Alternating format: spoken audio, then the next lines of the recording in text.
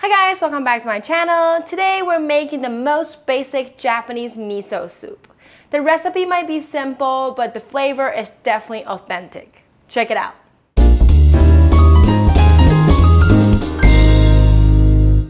Hi new friends, this is Erica right here. I'm a Taiwanese citizen currently living in America. Cooking and traveling is my passion, so I'm here to share with you my favorite Asian recipes. On top of that, I also make a video talking about food knowledge, so if that interests you, please subscribe and keep watching. Last week, we made a video talking all about miso, and I also teach you how to pick your own signature miso in the supermarket for your miso soup. So to continue the theme of last week, today we're making the authentic Japanese miso soup. The basic version. Miso soup are not only packed with nutrition such as vitamin B1, 2, 6, and 12, folic acid, potassium, magnesium, calcium, zinc, iron, and dietary fiber, but also have the effect of suppressing the increase of blood pressure, preventing stroke and gastric cancer. There's literally a saying in Japan that you don't need a doctor as long as you have miso. So now I'm going to teach you how to make this authentic Japanese miso soup that you'll see in Japanese restaurant. Here we go. Here are the ingredients that we'll need for today's miso soup recipe. We need some dry kelp for the broth, also some dry seaweed for the soup, some tofu, scallion, and miso paste right here, as well as the bonito flakes for the broth, and some water. To make the miso soup, we need the Japanese traditional dashi broth. And to make the dashi broth, you can either use a pre-made dashi powder, or you can make it from scratch, and which is what we're doing today. To make the Japanese dashi at home is very simple. We only need 3 ingredients, which is water, konbu, which is the sea kelp, as well as the bonito flakes. Even though the ingredient is very simple, but the ratio is very important. If we're making 1 liter of dashi broth, we need 1 liter of water, also 10 grams of konbu, and 20 grams of bonito flakes. So the ratio for water, konbu, and bonito flakes is 100 to 1 to 2. First thing we need to do is soak the konbu in the 1 liter water that we prepare in the pot for 30 minutes until it's totally softened. This soaking process not only gonna soften the konbu, but also gonna melt all the great flavor from the konbu into our water. And while we're waiting for the konbu to be soaked for 30 minutes, we'll also soak our seaweed for later miso soup ingredients. In the future, we'll make a video talking about what's the difference between seaweed and kelp, but all you need to know right now is that seaweed range dramatically in size, which konbu are normally very thick and large. When the time is up, transfer your pot onto the stove and turn the heat to medium-low, and here's the key. Right before the water starts boiling, you have to turn the heat to low.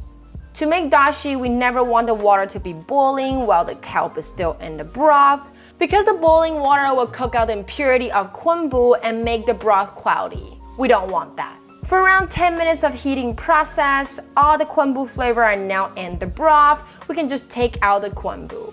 I'll normally just eat the konbu right away when I take it out. Nutritionally, konbu contains iodine, which is important for thyroid functions. It also has iron, calcium, along with the trace minerals, also vitamin A and C as well. So there's no really point of throwing this nutrition-packed konbu away.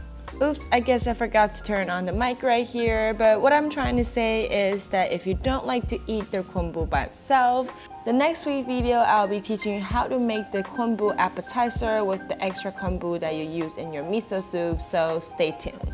Now it's time to add in your bonito flakes for the dashi signature umami flavor.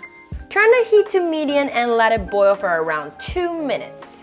Scoop out the scum whenever you see some. It depends on your bonito flakes purity. If you didn't see any scum on top of your broth, you don't need to scoop it out. I didn't see anything today, so I'll just skip that part. When the time is off, turn off the heat and we'll have to filter out the bonito flakes. I normally use a filter and put a paper towel on top of it so I can filter out all the tiny bit of bonito flakes, but if you don't have one, it's fine, you can just scoop out the bonito flakes. And here is the miso base, Japanese dashi. I like to have a little small bowl of miso soup whenever it feels like it, so I like to keep my dashi as an ice cube form in the freezer.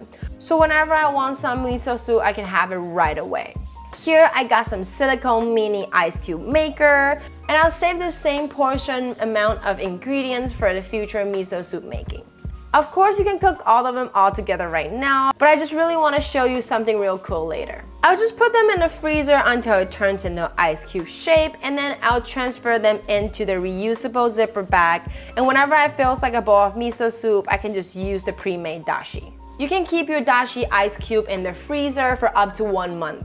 Now we got our dashi, let's make our miso soup. Heat up the dashi until it's almost boiling, and then turn off the heat.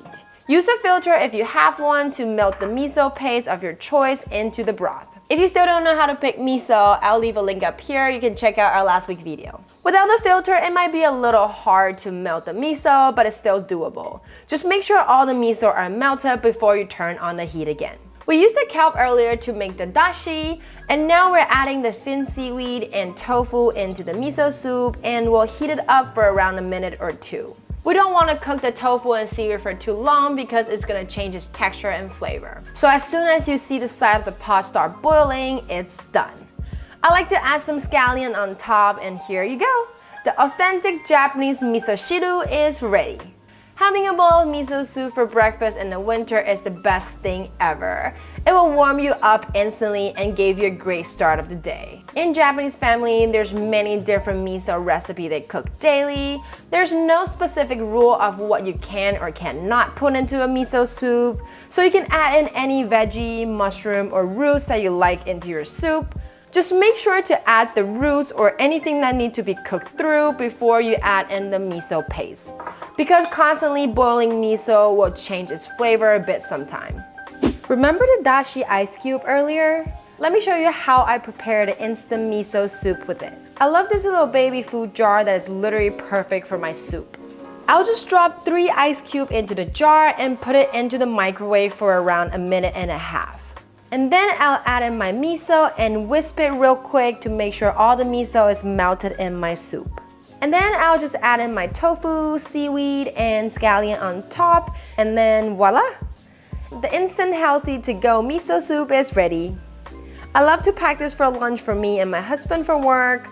All you need to do is just microwave the jar whenever you want to drink them. It's an awesome meal prep technique right here. Cheers!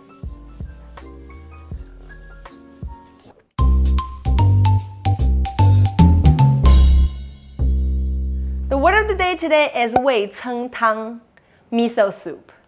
We learned 味噌 last week, which is miso in Chinese, and the last character today is 汤, which means soup. So in Chinese, miso soup is 味噌汤. And here's a little bonus for you. The Japanese miso soup is Misoshiru. Misoshiru. Thank you for cooking with me to the end today. Let me know if you like the recipe by giving this video a thumbs up. It's only gonna take you a second, but it means a lot to me. I make a video on YouTube every Thursday, so remember to hit that bell and you'll never miss out. Last but not least, don't forget to subscribe to my channel if you haven't already, and I'll see you next Thursday. Bye!